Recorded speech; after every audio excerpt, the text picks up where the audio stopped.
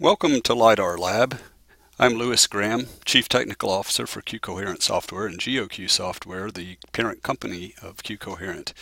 In this session, we're going to compare the features of LP360 Basic Edition to the new features for LAS data in ARC 10.1.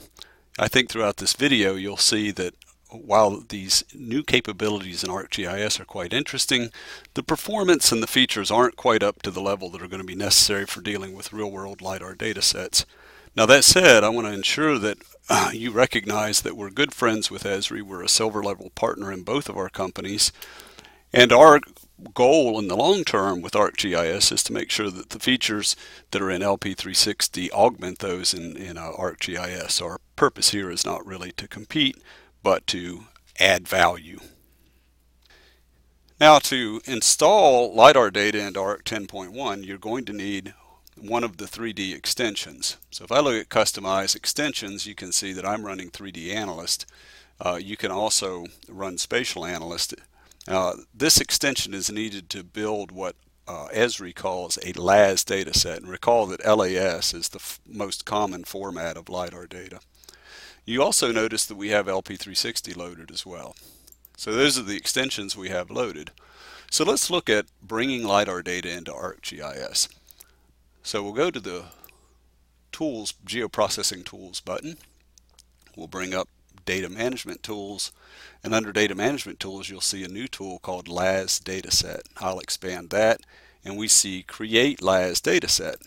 This is the capability within ArcGIS that requires 3D Analyst or Spatial Analyst. I'm going to browse to some LiDAR files. These are strips of LiDAR data. It represents about 20 million LiDAR points, so this is a very small data set just being used for this demonstration. So ARC is out registering these files. Now, a little bit different than the philosophy of LP360 is ARC really is a post-LiDAR tool, so it assumes that you've already done all of the break line work that you would on this LiDAR data, and it can now apply those break lines. So if I wanted to, I could add break lines at this point. I'm not going to do that. I'll just OK this. And like all of the geoprocessing tools, you see some status in the lower right-hand corner of the window, giving you the status of this, and now we see this LiDAR data coming in. Now while that data is loading, let me tell you a bit about the platform that we're on. So I'm running this on a laptop, but it's quite a high-end laptop. I've got an i7 processor running at 2.4 gigahertz. It's an 8-core processor and 8 gig of memory, and I've got an NVIDIA graphics subsystem. So this is quite a capable machine, equivalent to a desktop workstation. So here I've loaded the LiDAR data into ArcGIS, and I'm visualizing this by elevation. Let me now load this exact same data set using LP360. So I click on the LP360 Add LiDAR Data Layer. I'll browse to this exact same set of files. I'm going to open these as read-only. And they're loaded into another layer in the system. Now the first thing you'll notice with this rather small data set is the visualization speed. So first let's look at LP360, which is this top layer, and I'm going to turn off the display of these strips. And you notice that I can zoom in and out. I get instant response from the LP360 layer.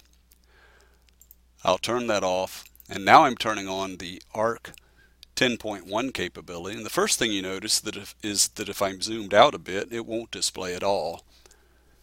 And that's a size limitation in ARC. I've zoomed in a bit, and now you see ARC painting this display.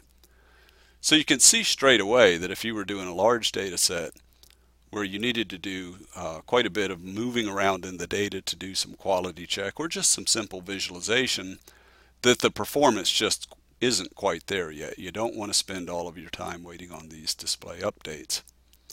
So the first thing we see is we have a bit of a display update performance problem, and if I load a larger data set, then this problem is naturally exacerbated. Again, this is about 20 million data points, which is quite a small data set. So let's stay with this and let's look at the tools that we have available within 10.1 ArcGIS. You'll see that I have a LAS dataset toolbar, a few options on the left-hand side the data set that's loaded in a drop-down menu, and the visualization modes that I have. Elevation, which I'm showing now, I can switch to class. So now I'm displaying this file colored by classification, where the brown color is ground, green is vegetation, and so forth.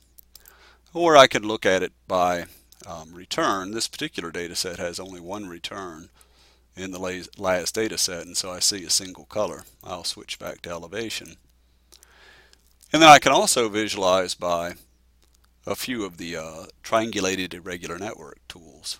So we'll look at elevation, 10 of the elevation, and you see I'm getting a weight cursor, and now I start building up a 10. And again, you see that the fundamental problem that we would have with ArcGIS at 10.1 with LAS data sets would be just simply the performance. One could not really do practical QC with this type of performance. Now to compare this to LP360, we'll keep this in step. Let me switch over to LP360. I'll click on this LP360 layer as soon as our current update is complete.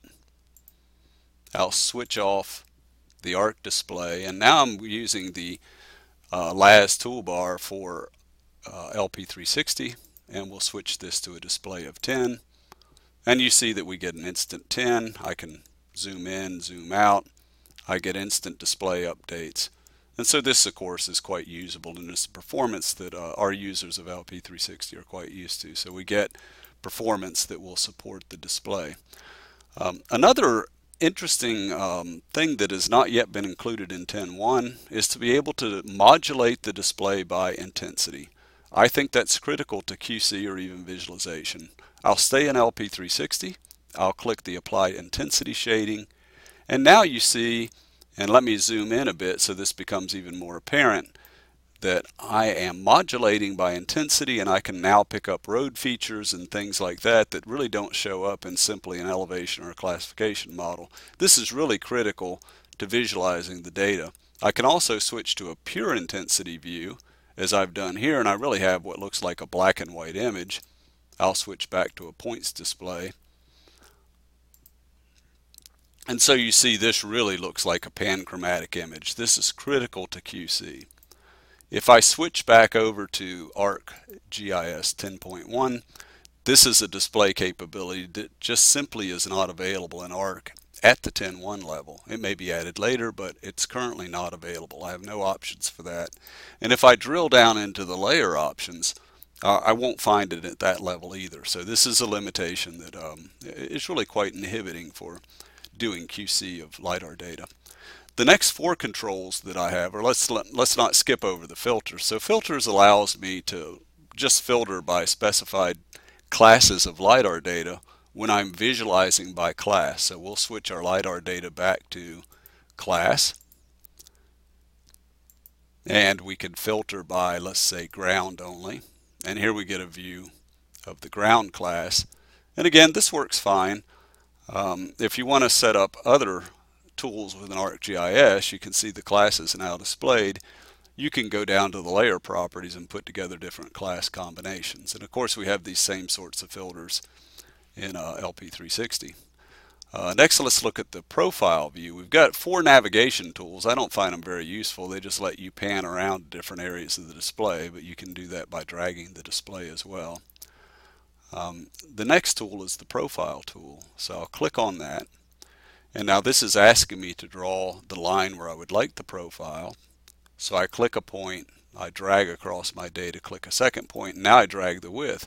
You see a problem here as well with performance. As soon as I drag any substantial size of width, I've run out of grow room and I can only draw a small profile. If I escape out of that and draw a much narrower profile, then you see I can get a greater width, but even that is not too extensive. If I draw the profile, then Arc, and I click on the third button for width, Arc will paint the profile in this lower view. Now I cannot pan this profile around, and that means that if I want to look at a profile of a different area of the data, I have to go up into the map view and go draw it again watching my width. If I want to change what's displayed, so I switch my filter from ground to all, and you see the map view is changed to all. If I want to see all in the view in the profile, I have to do an update profile refresh. So again, the pretty loose coupling between the profile view and the map view. If I compare that to LP360, so I'll turn off ARC and turn on LP360, and we'll switch LP360 back to a view by classification. So we'll view by class, and I drag a profile view in the LP360 window. First of all, you see I have no limitation on width. I can make it any size I want. The view is directly synchronized with the map view, and I have immediate dynamic movement. I can just scroll my mouse wheel and cruise through this data. And this type of interface is critical for visualization. And again, this is a type interface not yet available in ARC 10.1. Now finally, let's look at the 3D capabilities of the two products. First of all, we'll look at LP360, and you'll see why we've chosen to start with it in just a moment. So I'm showing the data in the LP360 legend, and on the viewing toolbar I can select Define the 3D Windows Extent tool from LP360, and I just drag a box where I'd like to see a 3D window. It pops right up, and I can select whatever viewing mode I would like directly in the 3D window. I can look at this in points, 10, by classification, etc.